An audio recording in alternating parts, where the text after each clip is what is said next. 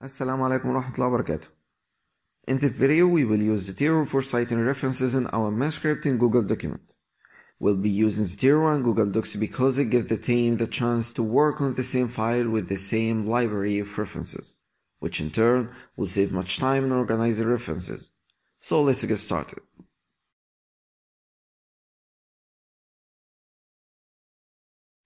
Hello again.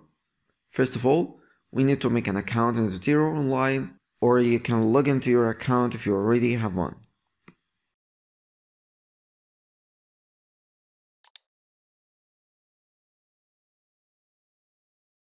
Then we should make a new group that will be used to insert all references of the manuscript. You choose a unique name for the group, then adjust the setting according to your preferences.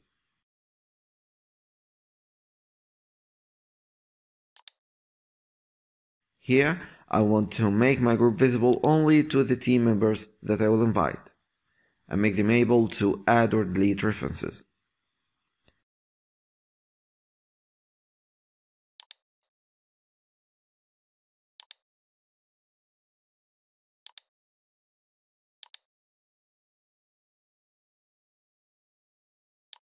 After forming the group, you can add as many members as you want by following these easy steps. Go to Groups, search for the group that you have just made, click Manage Members, then add the emails of your team separated by a comma. They will receive an invitation and they can accept it and work simultaneously on the manuscript. And after all, if you want to delete your group, just go to the setting and delete it.